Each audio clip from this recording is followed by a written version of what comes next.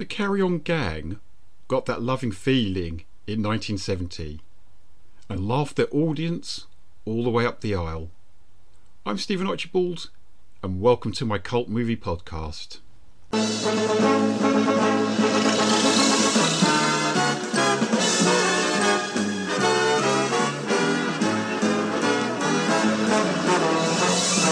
Fares, please. Yes, everyone's at it these days. The birds, the bees, and those hilarious Carry On characters. Why don't you go down front, sir? You'll see better. In the most laughable love-in of a lifetime. I have to vet them, don't I? Vet? Is that the new word for it? I can't fix them up with the right partners until I find out what they do and how they live. Like the young widow at the tobacconist. You must have vetted her at least 50 times. Oh, good. Company. Oh, I'm fed up with this. I might as well be back home. Peter Rogers and Gerald Thomas invite you to Carry On Loving. We'll be bloody lucky if we do, mate. Because love, they say, makes the world go round and round and round. Hello, treasured listener, and welcome to my podcast, They Came From Within, Cult Movie Reviews. Love is in the air. Carry On Loving, 1970. To say I love the Carry On movies is a bit of an understatement. Despite any flaws they may have, they remain a tonic. Carry On Loving was the 20th movie in this boisterous cinematic series. In a sense, its story seems right up to date, what with it being about the trials and tribulations of computer dating. Well, to call it computer dating here is a bit of a stretch, since the machine used by the Wedded Bliss agency is shown to be fake. But hey ho. The legendary Sid James and Hattie Jacques star as Sydney Bliss and Sophie Plummet, a bickering couple who pretend to be married so that they can put on a convincing front for their matchmaking business. We then meet a succession of individuals looking for commitment for differing reasons. Take Percival Snooper, for example. Played by the great Kenneth Williams, he's a confirmed bachelor who can't convince anyone in his position as a marriage guidance counsellor. He feels being married would give him more credibility. And then there's the likeable Bertram Muffet, who's portrayed by Richard O'Callaghan, in the sort of role usually taken by Jim Dale. The sweet, nerdy, virginal Bertie is the sort of chap who has making aeroplanes out of milk bottle tops as a major hobby. We also have the pleasingly brash Terry Philpott looking for love. This part was taken by the marvellous Terry Scott, who appeared in 6 of the Carry On films. The movie doesn't have a straightforward plotline. It consists of a string of highly amusing sketches, which works just fine, as it did with the similarly structured Carry On Regardless from 1960. Terry, in the role of Terry, gets matched up with the prim and proper Jenny Grubb, who's portrayed by the stunning Imogen Hassel. Jenny's family are very Victorian and rather austere in their ways, and it's only through flat sharing with the more liberated Sally Martin that Jenny blossoms into a vibrant, sexy woman. Sally is portrayed by the captivating Jackie Piper, who is making her second of 4 appearances in a Carry On movie. As a result of a mix-up, it is Sally who winds up dating the endearingly innocent Bertie Muffet. It's a pity that Jackie's real name wasn't featured on the opening credits. It's Jacqueline Crump, a name true to the nature of the series if I ever heard one. And as for Snooty Percival, he finds that Sophie, from Wedded Bliss, has set her sights on him. However, his lovesick housekeeper, Miss Dempsey, played by an hilarious Patsy Rowland, has designs on him herself. The spirited Charles Hawtrey appears in Carry On Loving as quite possibly the world's most unlikely private investigator, the type who cuts holes in newspapers to spy on you. Shooting began on this picture at Pinewood Studios on the 6th of April and was completed by the 15th of May 1970. Windsor in Berkshire was used for location work. Richard O'Callaghan, whose mother was the celebrated character actress Patricia Hayes, landed the role of Bertie Muffet due to the fact that he was spotted playing pretty much the same character in the play 3 Months Gone at the Duchess Theatre in the West End. The movie's closing scene, a glorious food fight at a wedding reception, took 3 days to film. What with several faces having to be hit with countless cakes, the set dresser, Peter Howitt, did not want anyone to be affected by artificial cream.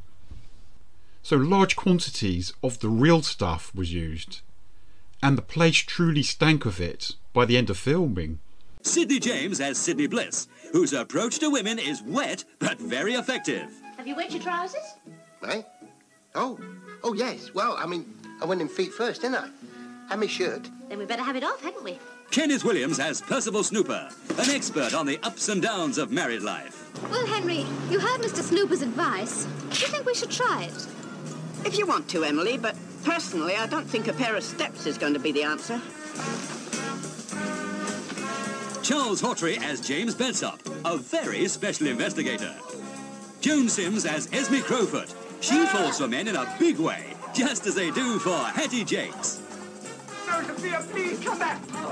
Bernard Bresslaw as Gripper Burke, an all-in wrestler who certainly met his match. Terry Scott as Terry Philpott. Jackie Piper as Sally Martin, unknown star of stage, screen and television, pictured in her home, with everything about her but her clothes. Terry. Oh, sorry, Jenny. I didn't know you were here. I didn't know you were here. It's all right. I'm going out. Soon as I find my blue sweater, anyway. with talented newcomers Imogen Hassel as Jenny Grubb, Richard O'Callaghan as Bertram Muffet. Muffet? Well, we'll have to find you a crumpet to go with that, won't we? The exceptionally beautiful Imogen Hassel had a life that was full of ups and downs, and one which ended all too soon. She was born in Woking, in Surrey, on the 25th of August 1942. Her father was the poet and actor Christopher Vernon Hassel. Theatre work led to Imogen appearing in both television and film parts. On the small screen, she appeared in such shows as The Saint, on 3 separate occasions, The Avengers, The Champions, the pilot episode of The Persuaders, and in Jason King. On the big screen, her work included eye-catching roles in The Long Duel from 1967, Incense for the Damned from 1970, El Condor also from 1970, and When Dinosaurs Ruled the Earth, yet again from 1970. Carry On Loving supplied Imogen with her only appearance in the franchise. Likewise, When Dinosaurs Ruled the Earth was the only time she ever worked with Hammer. Even so, I'm glad she's part of both of these iconic movie institutions. Failing relationships and the tragic passing of her daughter Melanie just 4 days after her birth in 1972 led poor Imogen on a downward spiral. She passed away from an overdose at the age of 38 on the 16th of November 1980. Truly saddening. And yet Imogen remains so vital, so alive in this film. The picture's original title was Carry On Courting, and in a humorous nod to how movies can have alternative titles, this film displays a few of them in the opening screen credits, such as It's Not What You Feel, It's the Way That You Feel It, and Two's Company, but Three's Quite Good Fun Too. Also, It's Just One Thing on Top of Another. Not much room for ambiguity with any of them. It's great to know that Sid and Sophie's phony computer was originally built by Jerry Anderson's Century 21 Productions for his groovy science fiction series UFO. And returning to Carry On Regardless, it's worth pointing out that the job seekers agency room in that picture was the same one used for the matrimony agency in this film.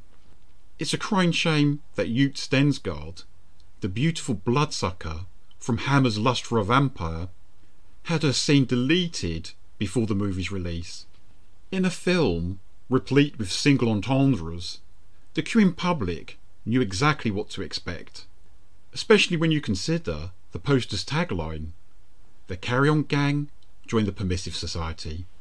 As per usual, Gerald Thomas directed the movie, and Eric Rogers, naturally, provided the engaging music. Following a London screening on the 3rd of November, Carry On Loving went on general release on the 20th of November 1970, and the movie continues to cast its loving spell. I'm Stephen Archibald, and thank you very much for listening to my podcast, They Came From Within. If you've liked what you've heard, you can listen to, or even download for free, more episodes of my podcast from iTunes, Spotify, Podbean, or a host of others. Thanks once again for listening, and bye bye for now.